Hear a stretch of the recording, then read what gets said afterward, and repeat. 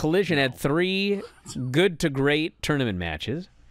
We had Brody beating Claudio with a lariat, using the cast, which I'm trying to figure out if he's actually still got a broken hand after 3 solid months, or if this is now, you know, Bob Orton Jr.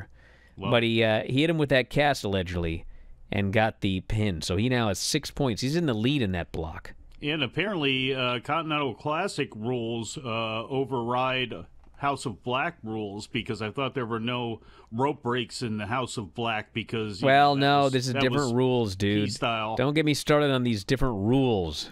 These wacky rules. That John Moxley promo from YouTube aired, by the grace of God. It was incredible. Mm-hmm. And apparently there's another incredible one after Eddie Kingston lost to Danielson, which hopefully they'll air that one on Wednesday. Then we had Kiera Hogan and Abaddon. This thing, it's just like, this women's division is just hilarious. So, Abaddon, we never ever see her. And then she showed up on Halloween and just won a #1 contenders match, got a title match, lost. Well, now she randomly returns, faces Kiera Hogan, beats her in 4 minutes, and now she's getting another championship match. She returns like twice a year to get championship matches, which she then loses. You look at her. You going to tell her no? Yes, I will. Because I'm not scared of someone with face paint on. I'm a grown man. Then we had some Joe and Roddy. There's Roderick Strong. It's a lot of ha-ha, but I do laugh. I do go ha-ha. Daniel Garcia and Andrade in a tournament match. Garcia's lost yet again. He's beaten by Andrade. And they got 11 minutes. Good match. Hammerlock DDT finish. And Andrade, 3 more points in the tournament. Daniel Garcia can't catch a win, as they say in sports. We had a Willie Mack promo, which I can only describe as, like, it was... Mactacular. It was. It was not good, but it was amazing and awesome at the same time. He wants Wardlow, so that's coming up here soon. Wardlow's got a big lunch to eat, he notes. Then we have Roddy and the Kingdom coming out, and it was the Kingdom versus the Iron Savages, and it was good while it lasted. Stuffed pile driver finish, and you know, yesterday I was listening back, and you know, Craig said that these Kingdom and the Roderick Strong, they're terrible people because they preach neck health, but then their finish is a stuffed pile driver. And he said that was just terrible to do that. But see, I was thinking about it, and he's wrong. This is a neck health advertisement. Yes. You need to work on your neck because you never know when you might eat a spike pile driver. It is a public service message, this finisher. They are good people, not bad people. Where do you stand on neck bridges, Brian? Not good for your neck. Better ways to strengthen it. Lexi is with Ethan Page, and he has challenged Kenny Omega to prove who the best Canadian wrestler is. And actually, you know, Dave made a good point on the show. These guys never say when. They just make these challenges. And then later they tell us what of the 85 shows it's actually on. So this one is on Collision next Saturday, which is taped Tuesday. Okay? I bet you I know why they don't tell you, because they don't know. No, of course they know. He's got it all. Because by the end of the show, they get graphics up there. Frankly, this all leads back to the DVR thing. Playing your stuff better, guys. And then Kenny Omega's response on Twitter was, a singles match? We had in this economy? Malachi and Buddy versus Daniels and Matt Sydal. Loved this match. Daniels and Sydal were a great team. Malachi and Buddy gave them a ton. Not bloody, Buddy. And got 7 minutes. Malachi hit the kick on Daniels and pinned him. Excellent match. Post-match, I just cannot for the life of me figure out what's happening. Now, that must have happened during an overrun that none of us saw. Yeah, I think this was, I think they've had like 6 weeks of overruns, and I missed all of them. So FTR comes out, and Malachi says, I should just break this down moment by moment. So the House of Black is in the ring. The lights go out. And when they come back on, FTR is coming out. So apparently FTR controls the lights now, not House of Black. So Malachi looks at him and he goes, looks to me like you guys are joining the House of Black. I said, how do you get that? What are you talking about? What do you mean they're joining the House of Black? Why? So the fans chant House of Black.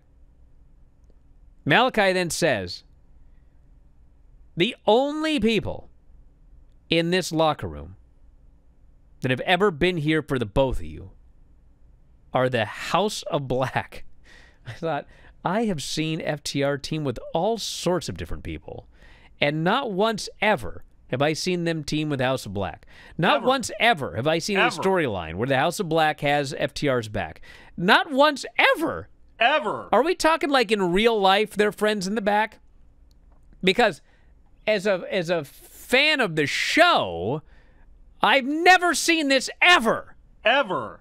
So Dax goes to pick up the mic, which Malachi dropped, and then they just kill him. They beat him up. They say, hey, look, no one's coming to help you, which is true. And I don't know where Adam Copeland was. I thought he was their friend, but he didn't care. And they left them for dead. So this was an alternate universe storyline. It's like, you know, Tony has one computer where he does his actual stuff, and he's got another computer where he does his fantasy booking when he was at like 8 or whatever. And that storyline was on that other computer. But he forgot and typed it into this one. Something! I don't know what it was. Then we have Toni Storm. She's offering Sky Blue the first title shot. And then we had Kip Sabian and Vikingo. This was a standby match. Standby match. And Vikingo beat him. Vikingo looked awesome. It was a fun 8-minute match. Keith Lee challenges Shane Taylor for final battle. Or other way around, Shane Taylor challenges him. Keith accepts, so that's on. Then, God help me, we had Miro and CJ. Here's another one. Miro wants to get into Andrade's locker room. They've been building up this Miro-Andrade match. And then CJ says, no. She explains, you picked your God. Now I have to prove myself. By winning this tournament, I will start to be on this path, and it's going to help me, okay? So if you have to go in there, go in there. But if you have any love for me, just let me do this and find my own way. So apparently, Miro here is promised that he will not lay a hand on Andrade. So we're not getting that match imminently. Or he's a liar. A dirty liar. Oh, my God. When can Miro and Andrade have their loser leaves and goes back to WWE match, which ends in a draw, and they both go? I don't know, but you know what? The storyline is working its way slowly to being so bad it's good. It's not there yet. It's not there yet. But, like, soon I'm going to be able to not wait to find out what horrible thing is going to happen next with this CJ and Miro storyline. And then the main event was the best match of the tournament. Bryan Danielson, Eddie Kingston tournament match. Danielson's got he's got an eye patch so big that it keeps falling into the other eye. And he's trying to wrestle. And they tries to get it out of his eye, but then this one comes up and he's got, I'm like, oh my God. Can't you get him like a titanium face mask like Undertaker had or something, this poor guy? Thing around there for and they're having a Muay Thai match early in a grappling battle. Which and that makes sense. Eddie's throwing these forearms right by his eye. I'm like, this guy's got to make 4 more matches, dude, to get to Okada. And I don't know, man. I don't know. But anyway, he won with the knee. 17 minutes. They teased the draw, did not deliver. Match was absolutely awesome. But this guy's going to kill himself wrestling with one eye. It's just... I wrestled, everybody. I wrestled. You can't wrestle with an eye. I mean, you can, but, like, you're not supposed to. No. Especially hard matches like this. So anyway. Why did they have to have the Continental Classic now? Why does he have to have I don't know why they couldn't wait until, like, February. Yeah. Or March. I don't know. Or April. May. Yeah, February and March. What? Fantastic. June's great. Going on. You know? I don't know. July. Hot summer. Well. Anyway. Hey, guys. Did you love this clip? If so, you should join our channel. Just hit the join button, and you'll have full access to every single show that we do. Wrestling Observer Live, Wrestling Observer Radio, The Bryan and Vinny Show, all of them in full HD, full length, plus archives of all of your favorite shows. Click join today and don't miss out.